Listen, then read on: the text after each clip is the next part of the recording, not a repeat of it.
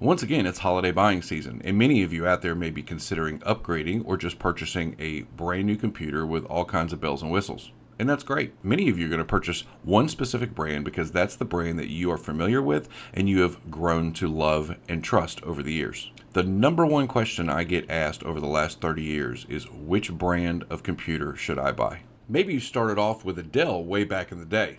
Then when it came time to upgrade, you bought another Dell. Heck, why not? You didn't have problems with the last one. Then when it came time to upgrade again, you thought, well, you know what? Dell's a great brand. I'll buy another one. And then another one. But why?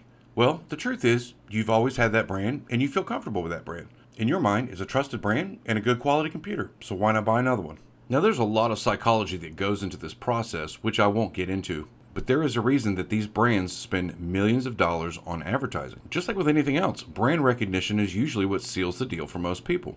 If you had a choice between an Asus laptop and a Dell laptop, and even though you have heard other people talk about Asus, but you've always had Dells, you are naturally going to lean towards a Dell when it comes time to purchase a computer. You may not trust everybody else, but you trust yourself. And in your head, Dell wins because you've never had an issue with Dell, and therefore Dell gets your hard-earned money. It's similar to the old story about Chevrolet. Your big brother drove a Chevrolet. All your uncles drive Chevrolet. Your father owned a Chevrolet. Your grandfather still has his 1959 Chevy pickup truck, and it still runs like a champ. So when it comes time to shop for a new car or truck, which are you naturally going to lean towards? Well, Chevrolet, of course. It's just human nature. It's how we operate. But just like vehicles, computers are not that much different. A lot of money gets spent on advertising to convince you otherwise. But let me show you.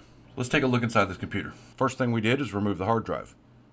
Made by Western Digital. The power supply we pulled out, it's made by Hypro out of China. The memory sticks we pulled out, made by a company called Micron. The DVD drive, made by Toshiba. Yeah, that Toshiba. Your processor, it's made by Intel. And your motherboard, it's got a cute little Dell sticker on it.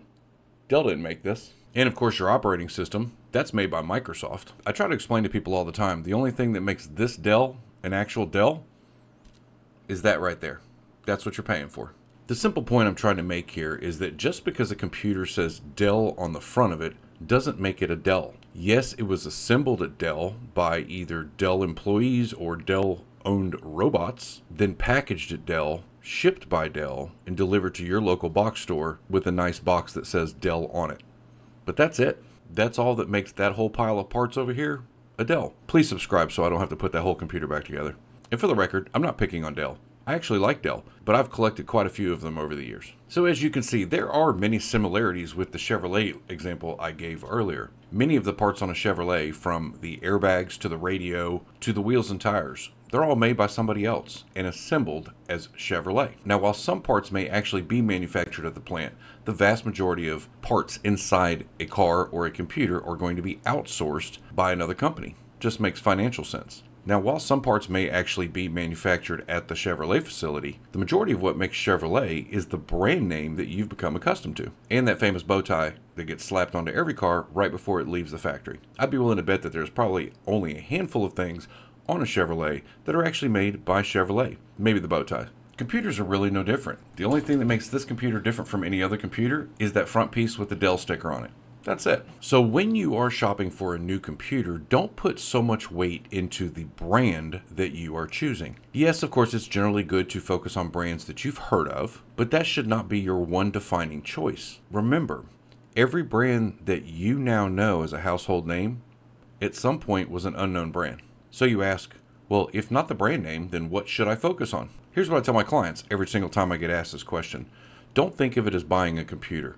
Think of it as you're buying a warranty and you get a free computer with every purchase. How do I know? Well, I've accumulated thousands and thousands of computers over the years. Some of them have lasted way beyond their warranty. Some have lasted 2 or 3 days past their warranty. All computers will die eventually. It's just how mechanical things work. But what should matter most is what happens when that computer dies. Now, if you haven't figured it out yet, I am a huge proponent of buying extended warranties for any computer you purchase. Every computer off the shelf is going to come with a standard 1-year warranty. Now, that's going to cover all the hardware inside the machine. It doesn't cover software like Windows. It doesn't cover virus infections. It doesn't cover any accidental damage. It only covers the original parts as you bought them from 1 year from date of purchase. Although every manufacturer does offer extended warranty plans, including accidental damage, they are a little bit expensive, so you have to weigh that into whether or not you think you might be in an environment that potentially could damage the computer. You have to consider whether or not that makes sense. Like if you're buying a computer for a college student, there's going to be parties and things like that. Or if you're buying a computer for a kid who might accidentally damage the computer, an accidental damage plan might make sense. For the vast majority of people who leave a computer sitting on a desk and there's really no risk of damaging it, that's probably not money I would spend. The factory warranty covers your hardware as you got it from the manufacturer, but that's it. The smartest thing you can do when buying a new desktop or laptop is find the warranty that is the least expensive or the most conducive to what you might need when you need to file a claim. Then focus on all the bells and whistles, and then focus on price. Why? Because even the fastest, most amazing, most powerful computer you've ever owned becomes a paperweight the second it dies outside of your existing warranty. So buy an extended warranty, regardless of the brand that you choose. If you have to scale back from a 2 terabyte drive to a 1 terabyte, that will allow you a little bit more room in the budget to buy that extended warranty, even if you only buy an extra year. And if you absolutely have to have all the bells and whistles right now and then can't afford the extended warranty, you do have up until the end of the manufacturer's 1-year warranty to purchase an extra year or 2 or more. And in many cases, even if your existing manufacturer warranty has expired and you have a problem, you can still get that computer fixed under warranty. Here's how.